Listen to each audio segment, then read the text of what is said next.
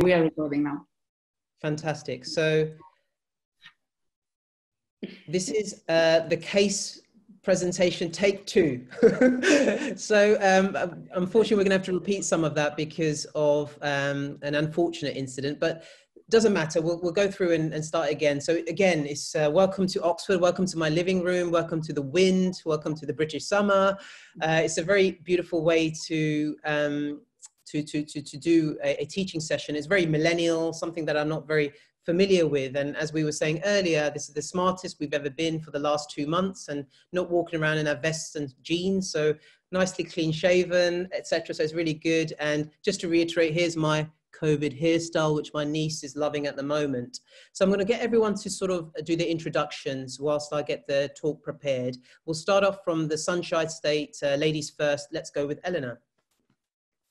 Hi, my name is Elena Bitrian, and I am originally from Spain and currently living and working in Miami, in Florida. I originally trained in Barcelona, did my medical school and my ophthalmology residency. Then I went for fellowship at UCLA in Los Angeles. And then I repeated a residency again in the United States.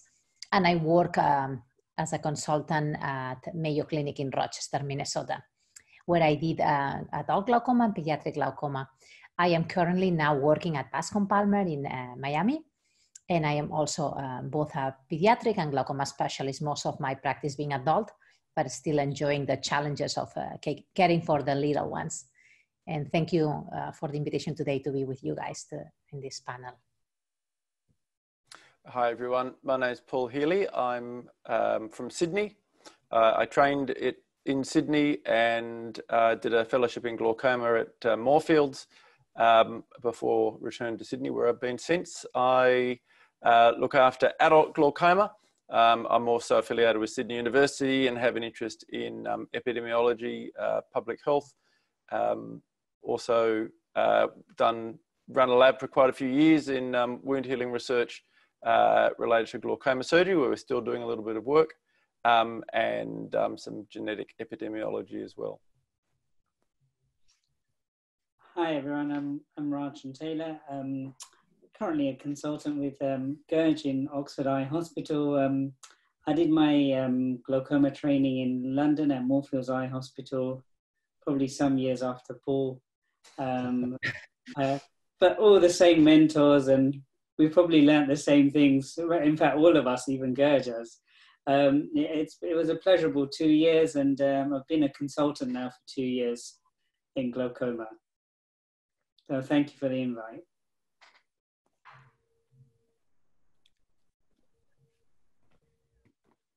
Yeah, my name is Maria. I was pediatric ophthalmology fellow at Oxford University, and I trained previously in Spain. Now I'm finishing my PhD in Clinica Universidad de Navarra, and we really hope you enjoy this part of this fantastic webinar. Great, so I'm just going to do the screen share just now, and just a little, whilst I'm doing that, just to say that, let's go from the start, is the last person we saw there was Maria, who's got the little footnote on the advert, but actually she's put in a tremendous amount of work in organizing, helping prepare the talk and making this happen. She's been doing fantastic work, so we thank Maria. And as a pediatric fellow, she'll be leading the ped section of the talk. So the last person to introduce, as I did before, was Tom, who was called the Shadow. He shadowed me everywhere on the football field. After lockdown, he shadowed me in clinic and theatre. I told him about this talk, and then I lost my shadow. But thank you very much, Tom, for helping us prepare this talk. So I've got a gorgeous talk here about a case that we saw, which is a hypotony post-phaco. I'm going to talk about a case, a little bit about the pathogenesis and medical management, and then we'll get our teeth stuck into our passion as ophthalmologists is the surgical approach, which would be initially non-invasive approaches, then following on with more surgical approaches and novel approaches. And then we'll have an advert for the program for next week. So this is an 82-year-old Indian gentleman who had a TRABI about 9 years ago. And unfortunately, the TRABI scarred. He had a flat bleb. And we call it a qualified success because he required dual therapy to bring the pressure down. of course, anybody who has any type of ocular surgery will have an accelerated cataract. And this is exactly what happened to this gentleman with reduced vision due to this cataract. And on the slit lamp at the beginning, prior to surgery, I thought, look, there's no point in trying to salvage the bleb with a 5FU. There was just absolutely no flow. So we decided just to do the cataract surgery. It was done under my team. It was my senior fellow doing the operation, and it was a fairly long operation, took about 45 minutes or so. And in the post-operative phase, we looked at, there was a bit of corneal edema, so I increased the steroids, and unfortunately that's when the COVID situation started. So we said that we'd see him in due course, but then he popped up to casualty a couple of months later, and the casualty officers saw him, and they were worried about retinal detachment, which they excluded. At that time, he was still on the prostaglandin, which they stopped. So generally, I don't ever stop prostaglandins post-operatively unless they're diabetic or have a propensity to developing CMO. Can the panel please comment on that? I agree. I don't routinely stop prostaglandins on the setting of uncomplicated cataract surgeries. If there is a complication, broken capsule, I would consider if the patient has some underlying risk factors like diabetic macular edema, something like this, then I would. But routinely, I don't. I do agree with you. Thanks, Elena. I agree with that as well. I think the only time I would stop it is if there was a PC rupture because of the increased risk of CMO. And the patients that I've seen who are pseudophakic on a prostaglandin with CMO usually get an idiosyncratic reaction to it, which may be years and years down the line causing CMO. So I agree with Elena that I wouldn't stop a prostaglandin post-op. Yeah, and I'd agree too. I mean, in reality, you know, your good cataract surgery will be spoilt by a high post-operative pressure. And when your patient has a serious optic neuropathy, you need to keep it under control. Sometimes, of course, particularly in a PXF patient, if you get a substantial pressure drop, then you can revise your medications afterwards. But, you know, always assume the worst before you hope for the best in glaucoma. It's usually a safer way to travel. Fantastic. So preoperatively, the patient had 612 vision, but he presented with 618. And I saw him a couple of days later, and this was the picture. He had a shallow AC in the right eye with a flat as a pancake bleb, but no leak, and certainly wasn't overdraining. The eye was white and quiet, so certainly there was no ciliary body shutdown, but he was hypotenuse. And you can see there from the B scan and the Optos, there was almost kissing choroidal. So I'm going to ask then for a UBM. And what we found was this. So Rajen, can I just get your thoughts on so we go for the thoughts on the differential diagnosis. Do you think that the old trabeculectomy has a sway in this? Thanks, Gurj. I think the differential will be either an overdraining bleb or so a hypotony can either be caused by an overdraining bleb in this patient or a cleft. And the facts that kind of sway me away from an overdraining bleb are bleb is flat. And it was flat pre-op, so it's unlikely you're going to resurrect a flat bleb by doing a phaco. Sometimes you can, but clinically, if the bleb looked flat post-op, then it's unlikely to be an overdraining bleb. The other thing is that if you look at the UBM, what's very interesting is that you can see, I don't know if you can see the arrow coming up on the screen, but if you look at the scleral spur, if you look beyond that, more posterior, you can actually see that the ciliary body looks detached. And it's very anterior fluid, so which makes you think there may be a cleft there. So I think putting those two things together, I'd probably be more inclined to say this was a cleft rather than an overdraining bleb. And why is the cleft not so visible on the UBM at this stage? Why would you? Yeah, that's a really good question. And the thing is that, you know, when we do a UBM, we can't exactly image 360 degrees, you know, without missing a clock hour sometimes. And the other thing is that because the pressure in the eye is low, the eye might be soft. And so the cleft might have closed because of the low pressure in the eye. So the two things together, the low pressure in the eye and the fact that you may not capture every single clock hour with UVM, you may miss a cleft.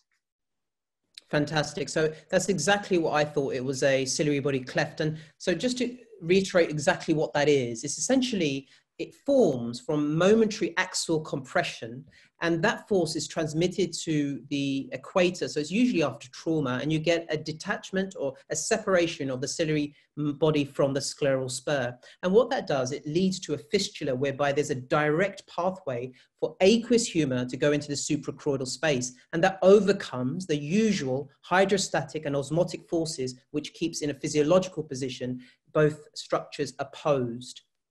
Now, the patient presented with reduced vision, and actually I took the opportunity of being now the EPR guru, where I can now access EPR from my home. I looked up his phone number and called the patient, and I probed him for a history of trauma, which he denied, so which we thought the iatrogenic fact that he had a trabe before might have had an impact, but essentially he came in with reduced vision. So you can get refractive error in clefts, whereby the ciliary body detaches, it loosens the zonule, and the lenticular complex moves anterior, so you get induced myopia. Also, as you've alluded to, there's a soft eye being squished between your eyelids, which causes, with the rule, astigmatism. But the main source of visual morbidity is that with hypotenuse maculopathy, you get distortion and misalignment of the photoreceptors. Now, this is probably the most crucial slide, because how do you diagnose a cleft? Well, it's bloody difficult. The reason being, as you've said, in a soft eye, you might miss the clefts, but also they might be micro clefts or oblique clefts. And it's very tricky to put a gonioscope on a patient who's already stressed out because they've got poor vision and a soft eye. But what you're trying to see is a white band of sclera visible in the region of the ciliary body. So the point is, in this tricky situation, you need adjuncts. Some authors have said give mydriatic because they deepen the chamber and facilitate visualization. Others have said use myotics because they open the angle and hence the cleft. So Elena, can I just ask your thoughts? Which adjuncts would you use? Do you insert visco prior to gonio, and would you do that on a slit lamp, for example? So I try to do my gonioscopy without any agents. I assess first the level of pressure, the level of depth of the anterior chamber. If the eye is too soft and the patient is resistant, I'm not going to exert the extra pressure on the eye to lower the pressure further, and I will just like defer that part of the exam. If the chamber is formed, I would go ahead and go with my gonioprism without any medications. If I had to choose a medication between mydriatic and myotic, I would choose a mydriatic because it's a treatment, because it's somehow it might allow us to see a little bit better. In terms of viscoelastic, if the if the anterior chamber is too soft, it makes sense to reform the anterior chamber with viscoelastic. However, I tend not to do this injection at the slit lamp. Usually it's pretty painful. The eye is very, very sensitive, and patients don't love that much. However, if I do think I need to obtain more information, I would do an exam under anesthesia on this patient, like bring them to a procedure room with the patient laying down. We can go with a needle and inject in the anterior chamber. If the anterior chamber is too shallow, I would inject a little bit of BSS first to create more room, and then inject the viscoelastic afterwards. In children, obviously, we do have to do exams under anesthesia. There are cases. We recently had an 18-month-old baby with a iatrogenic induced cleft of 1 hour. So she had congenital glaucoma, and she had an angle procedure with an Omni instrument, which is opening the Schlemm's canal, and the instrument can occasionally create a cleft. So this baby, we had this, the case that she had a cleft. She's like a baby that rubs her eye. So she had an extremely shallow anterior chamber. So this case, we took her to the operating room. We did inject viscoelastic intraoperatively, and that allows us to do a gonioscopy, identify the cleft, and also do the UVM. That was not possible to do when the eye is too soft. So that's, but in the slit lamp, I mean, I think you have to pick your cases to inject viscoelastic. Most of my patients, I don't think they would really tolerate this.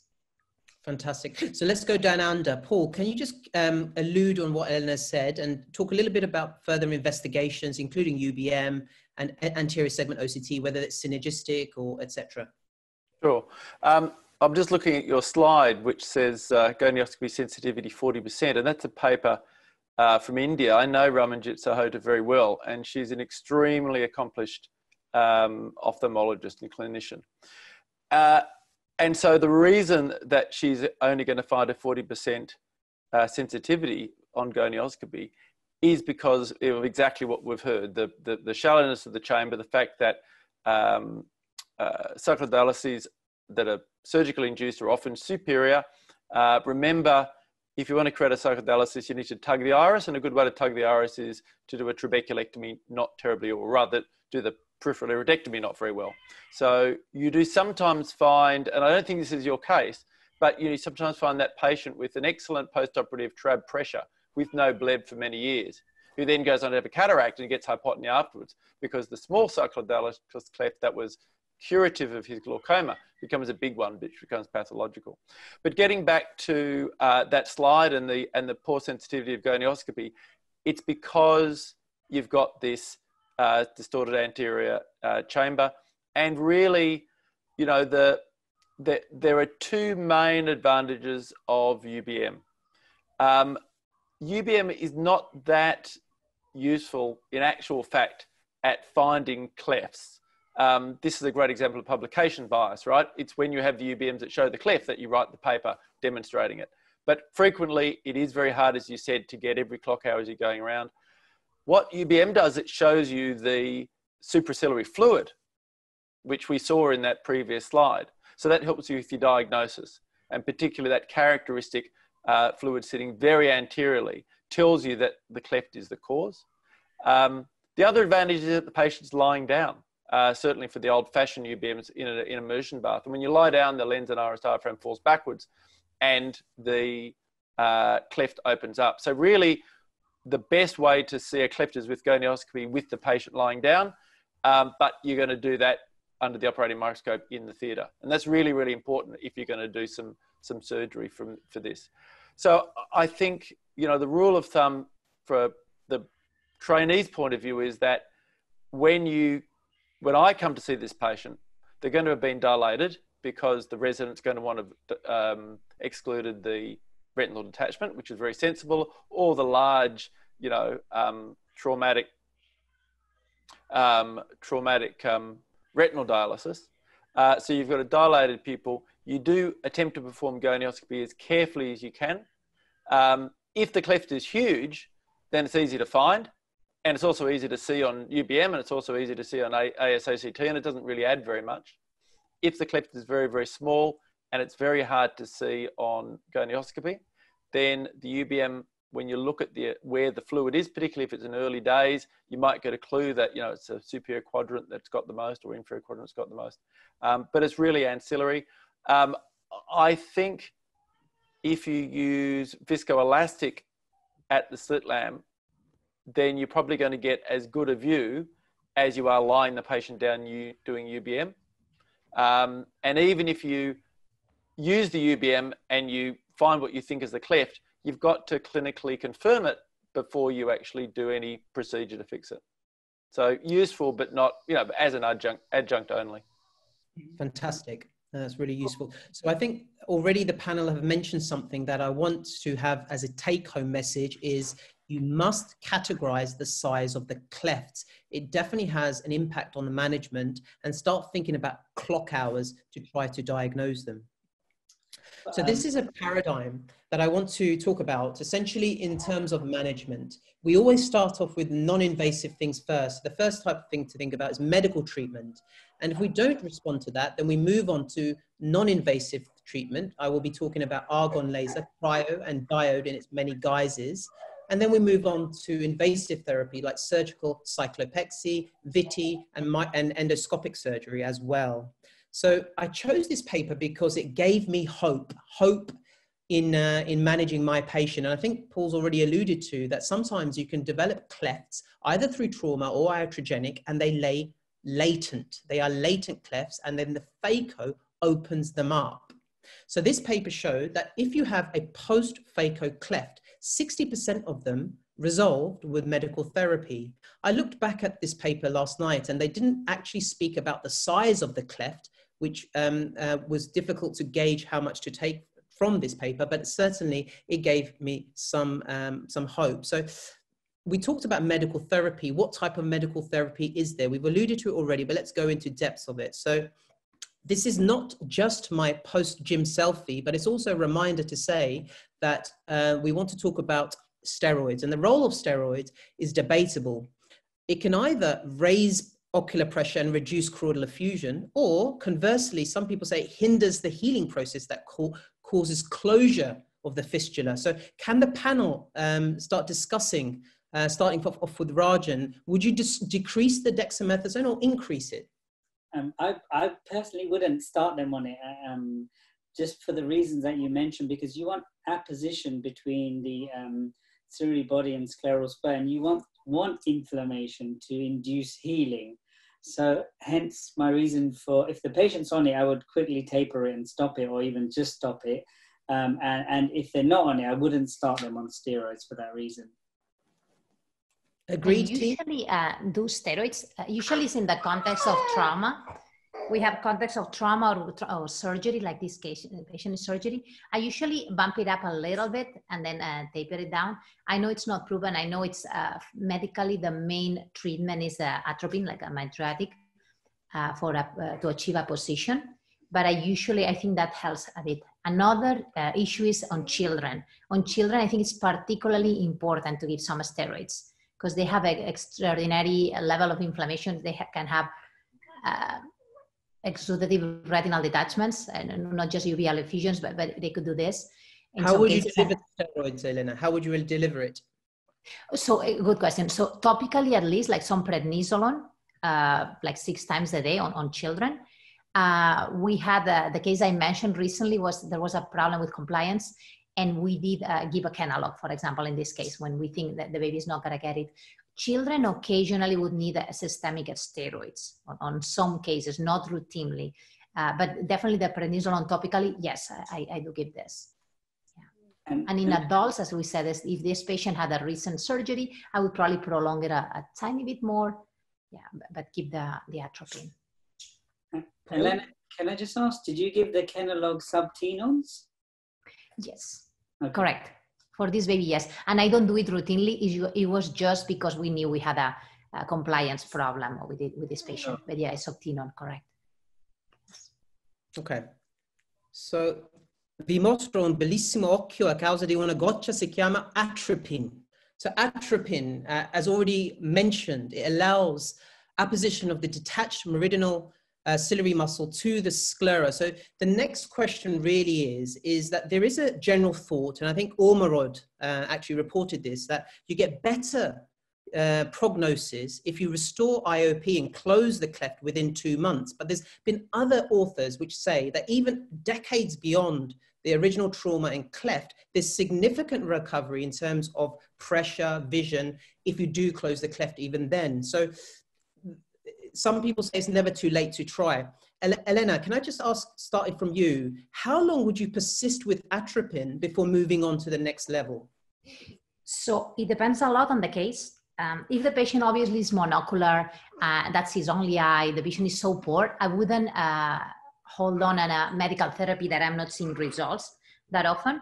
If the patient sees with both eyes, I tend to wait a little bit more. If I do see some progress, I do see that the AC is getting a little deeper, the pressure is, then I hold on medical therapy.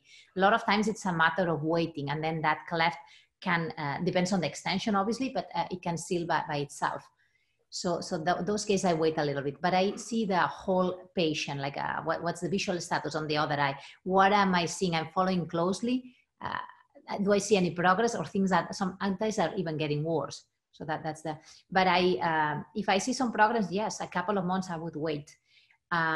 They said, it is said that when we have a hypotony maculopathy, it's good to revise it, yeah, within the first 3 months, ideally. And that is great if it's your case. You've done the surgery, you watch them from day 0. Sometimes we get those patients as a referral, and they've been out like for 5-6 months. it's still good to pursue treatment.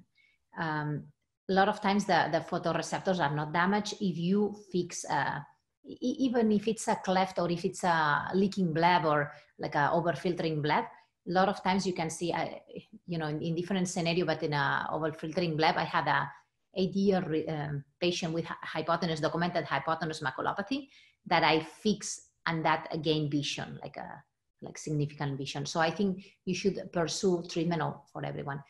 Medically, I started right away, and if I see that things are steady or maintaining, I would continue it for like a couple of months. If I see we're going nowhere or things are getting worse, then no, then I would pursue a little bit something. A whole couple of months, is that the similar time frame?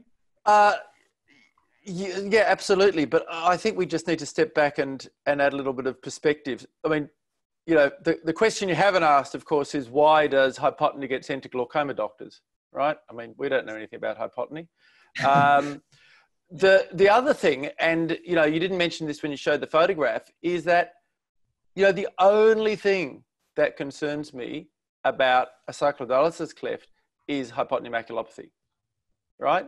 I mean, if this patient had no maculopathy, I mean, those choroidals are pretty big and actually unusually large for a cyclodialysis cleft. You didn't mention that either. And, you know, obviously I think what's happened is that the hypotony generated by the cyclodialysis cleft has just, you know, pinched off those vortex veins and probably created a choroidal effusion as well.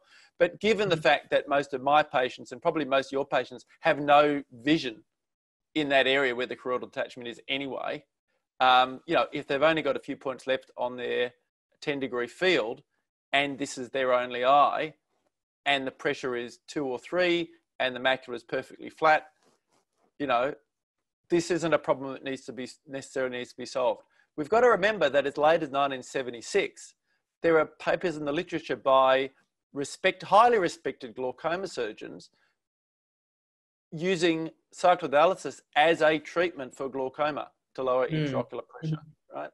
And what we know about what happens when cyclodialysis cleft closes is mostly because of those iatrogenic cyclodialysis cleft used to control intraocular pressure. And, you know, the reason we don't use them these days, although we did very briefly with the CyPass, was because, you know, either they work too well and you get hypotony complications in the macula, or mostly they close. So I think, again, the important teaching message is for these sorts of clefts, the ones that happen post-cataract surgery that are almost certainly, you know, post-cataract surgery without major iris trauma, there are almost certainly tiny clefts which have been opened up by the phaco, by the pressure of the fluid. They almost always get better with conservative therapy. And one of the things you've got to think about with this guy is, you know, you're going to start him on atropine, you're going to send him home, and you're going to say to him, when you wake up in the middle of the night with that really bad headache, give us a call because the pressure will be 60 and, you know, the eye's going to get worse glaucoma damage. If this is a trauma where you've got a massive big hole, then, you know, I mean, if you can see, you know, if you atropinize a patient and you put the gonio lens on and you can still see a great big, you know, semi-lunate hole there, it's not likely to get better by itself. And I think that's when we need to move to surgery. And you've already, you know, suggested that in the way you're classifying the clefts. So the smaller ones, which are most of them, definitely conservative therapy, at least 2 months, maybe up to 3, depending on the state of the macula. Big clefts, usually with pressures of 0 and bad hypotony, need surgery. And if you've got a small cleft and you've got a low pressure, but you don't have hypotony, remember hypotony is a syndrome, not a number, right? So examine the eye. If there's no hypotony, it doesn't matter if the pressure is 2 or 3. If it's bad glaucoma, leave it alone. Maybe get the patient to wear a shield at night. Perfect. Okay. No, that's fantastic. So I'm just going to, we've already said that there's no preferential location for clefts. So the key thing is to mark the cleft after identification. It's difficult, we've already said, because you're reliant on the person doing UBM and there might be multiple clefts. But nevertheless, just for the purpose of the talk, let's make some assumptions. Assume it's a small cleft. Assume medical therapy has not been successful and there's only one cleft. What are our options? Well, I'm going to start looking at different papers and different concepts, and we'll look off first at argon laser versus surgery. So this paper looked at patients over a period of 9 years, all following blunt trauma. Now, the patients had options of either having laser or surgery after risks and benefits were discussed, but it so happened, it transpired, it was a coincidence, that the larger clefts were managed by surgery. The laser was applied on both sides of the cleft, ciliary muscle and scleral side. And what it showed was that argon laser had reasonably good success. And in fact, if the cleft was less than 1.45 clock hours, it was almost identical or similar to the surgical success via direct cyclopexy. So can I just get the panel's thought on argon laser and settings? Paul, why don't you start? I like laser. I like argon and diode laser for treating clefts. Firstly, we're all familiar with it. We use it all the time. We're comfortable doing it. Cryotherapy, you know, I did 2 intracaps in my training. You know, I don't consider myself experienced using cryotherapy. Some of our older colleagues are very experienced, but I find it a little bit vicious and violent on the eye. The other nice thing about the laser, of course, is that we know its effects. You know, what we're trying to do is we're trying to cause some coagulation, and that coagulation creates, you know, coagulated byproducts, which incite a wound healing response. And that's why I don't use steroids to treat these, unless the patient's got a raging, you know, uveitis. Then obviously you may need a bit of steroid to calm it down. But you know, what you've got here is a wound, and you want the wound healing response to close it. The other nice thing about argon is that it does, I mean, not all cases, but I've had a few where it closes it quite gently.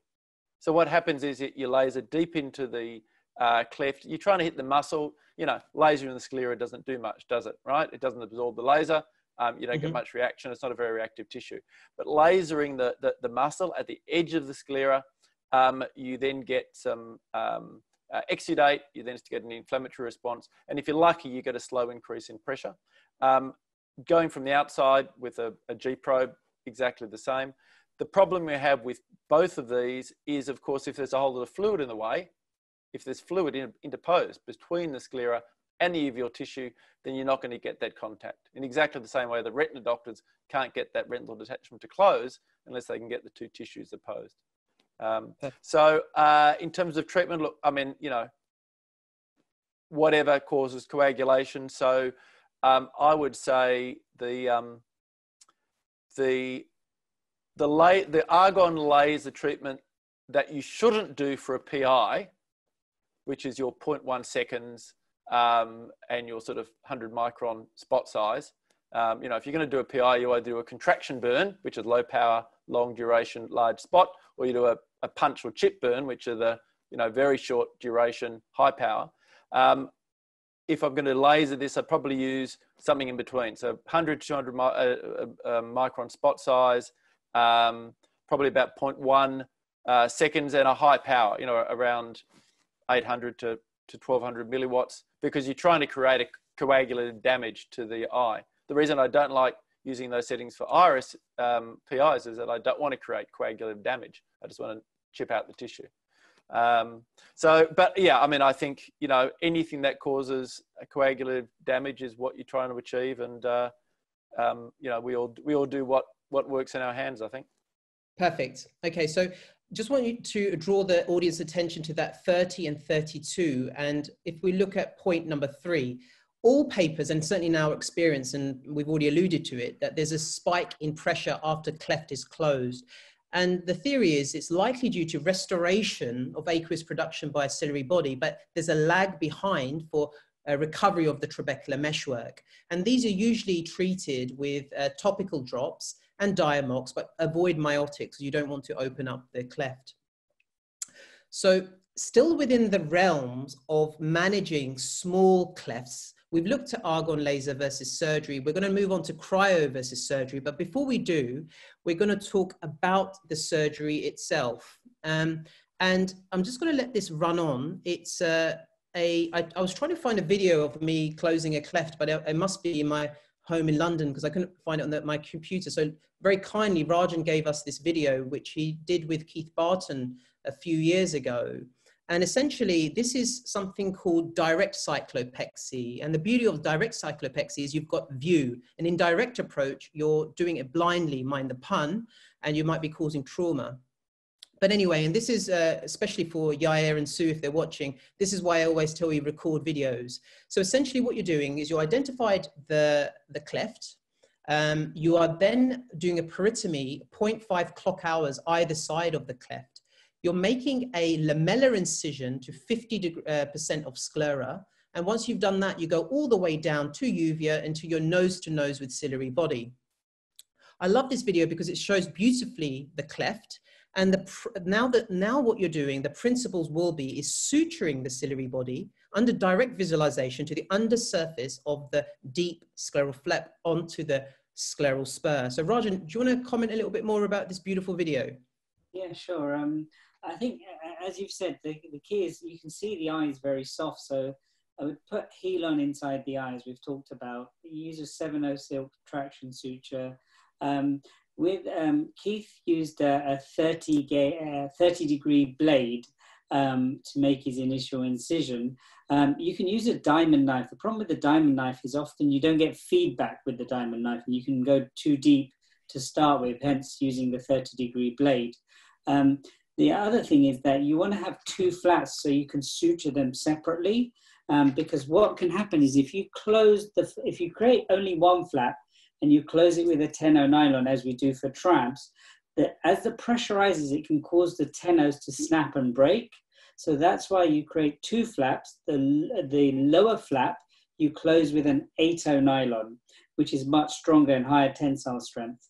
And then the upper flap, the more superficial flap, you close with a 10/0 nylon. And as you can see, you use a box suture going from out to in. You can use a double-ended if you want, but this was a single-end suture. And as Gurj has mentioned, that you can see the cleft directly and you can close it directly. And the other thing is that often these clefts can be multiple and interrupted in a region. And that's the advantage of doing direct closure, because you can see 1, 2, 3, 4 clefts in that area.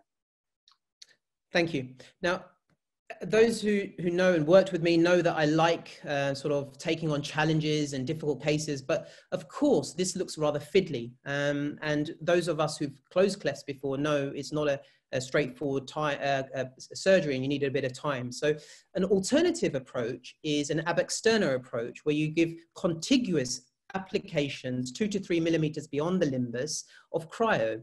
Now, the advantage of which is it doesn't damage sclera. The disadvantage is A, most of us are not used to using cryo, and B, it's not as successful cryo alone compared to Viti cryo. So Elena, can I just ask your opinion? We've looked at the model of medicine, giving it time. After medicine hasn't worked, what's your thought process in terms of moving on to argon laser cryo or directly to surgery? Exactly. So medicine, as I said, I start super early on. I even give some steroids just in case they help.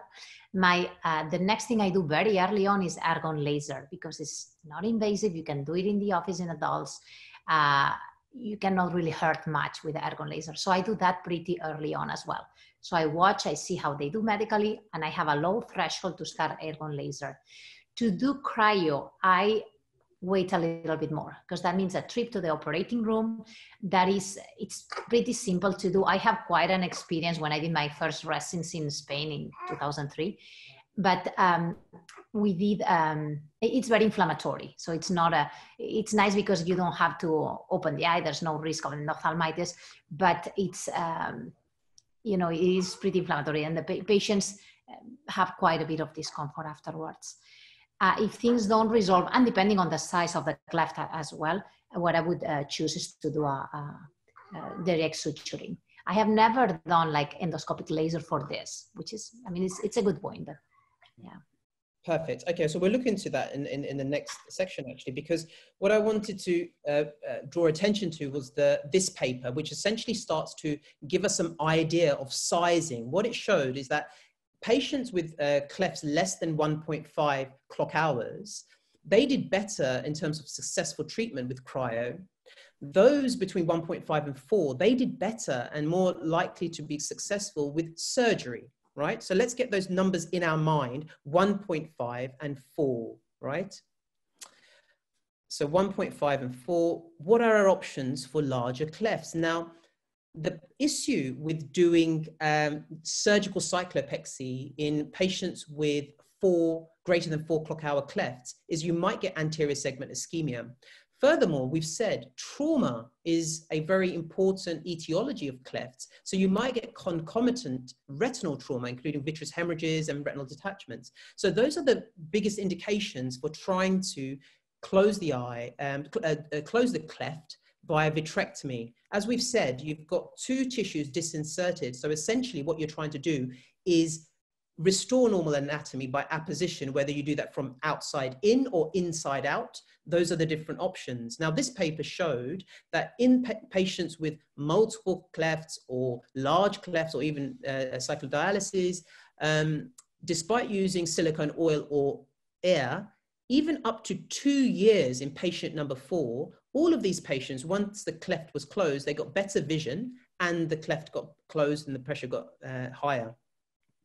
So I just want to draw the attention to point number 3. Now, boys love their toys. So I love having loads of options in theatre. And in the Oxford hospital, we've got access to the ECP, the endoscopic laser, which myself and CK Patel, we like using quite a bit. So outside the cleft environment, so forget the cleft for the moment, but just managing glaucoma patients, I want to get the panel's opinion on whether A, they have access to endolaser and what patients and what's the indications for doing phaco ECP, for example. Can we start off with Elena, moving up to Paul?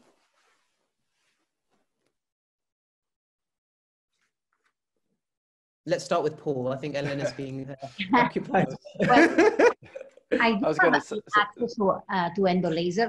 I just have never personally used it.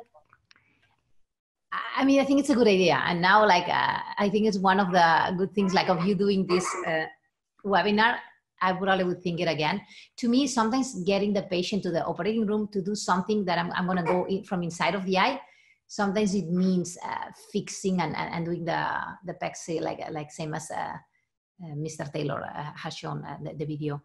But yeah, I do have laser. I have no experience fixing a cleft with this, but it's perfect. So Paul, can you answer my question about using ECP in a non-cleft, non-trauma setting?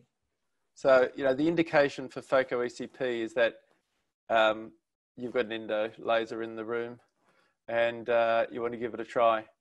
And usually after a few months, when you realize it's pretty underwhelming, you stop doing that and do something else. I mean, you know, the problem with endo laser is that, you know, if you want a diode to work, you need to diode the pars plana, not the pars plicata, because diode works by creating ischemia. I mean, that's what most people don't realize, because we think we're actually, you know, knocking off those little ciliary processes. I remember when I was doing my fellowship, I had a anteritic patient, and I thought, well, let's do some argon laser, all the ciliary processes that I can see, and I diligently did it all, and it didn't do much at all. And that's when Roger Hitchings told me, well, you know, you've got to treat the pars plana if you want to make it work. So, you know, I think as a pressure lowering mechanism, if you've got very mild glaucoma, then lots of things help the pressure, including taking out the cataract. If you've got bad glaucoma, you need another treatment. However, if you're going to treat a cleft, then, you know, ECP is a great idea, particularly when it's combined with, as you said, those other retinal procedures, because this issue, you know, when you've got these really large cyclodialyses, you know, they are extremely difficult to fix in the same way that, you know, giant retinal tears are difficult to fix. And I think it's, you know, given that this isn't our primary job anyway, I think, you know, there's no pride lost in sending somebody with this sort of size of a problem to a retinal surgeon. They're extremely good at, you know, making the eye pressure very high. In fact, you know, they send us a lot of work, that way. And, you know, that it does need a sort of a whole of eye approach when you've got this larger problem. And as you said, often associated with the same problems going on in the back of the eye. You know, gives the retinal guys a chance to work in the anterior segment. Feeding the retinal surgeons, I like it. I like it. Rajen, I know what you're going to say, but can you? I know what you're going to say, but can you also give your opinion? I don't actually use ECP much. I think I like to do a procedure, but well, unfortunately, nothing is predictable in glaucoma surgery. However, some things are slightly more predictable than others. And one of my concerns with diode and ECP is inflammation and pressure eyes and unpredictability. So, I mean, I don't have much experience doing ECP, so I can't really comment on its use in non-cleft patients. I think in cleft patients, I mean, it's a great option because you can visualize the cleft, you can treat it directly, and you can even, you know, video your surgery, which is another advantage. It's great for teaching. So I think in that case, it may be a great option. And there, you know, Gurj is going to talk about other options in addition to these. And some people have used, you know, tension rings and all those things, which Gurj will cover. But I mean, this is another cameral access to the cleft, which may be a good option. So I guess just to go back to the cleft section, there was actually a nice paper by Wei Zhu et al. What they did is they got trauma clefts and they kind of distinguished those who had vitreous hemorrhages and retinal detachments. And in those patients, they had vitrectomies. And those that didn't, and they did surgical cyclopexies, there were 52 eyes. Those that had vitrectomies, they also did another sclerostomy, put an endo laser in, and as well as giving an internal tamponade with oil and gas, they also did some laser, and that laser causes obviously fibrosis, contraction. So you've got two mechanisms of tamponading the cleft. And actually they showed that the success rates were quite similar in both groups. The only difference was there was subjectively higher pain in the VITI group, and there was a higher spike in pressure in the cyclopexy group. So there is an option of using endo laser posteriorly, but also we can think about using it anteriorly in the cleft. Both case reports that I looked at were in children. This one is an 8-year-old girl who had a combined trabeculectomy and a trabeculotomy in the right eye, developed hypotony, was diagnosed with a 2.5 clock hour cleft. And what the authors did, they created a paracentesis, went in with the endo laser, and then they did diode lasers of 30 applications, both on the internal scleral surface and the external surface. Within 9 months, the pressure normalized to up to 15. The vision was 20/80, but of course there was PCO and lens decentration. Conversely, Ganaraj used a different approach, which actually I've used before, in the sense that they had a traumatic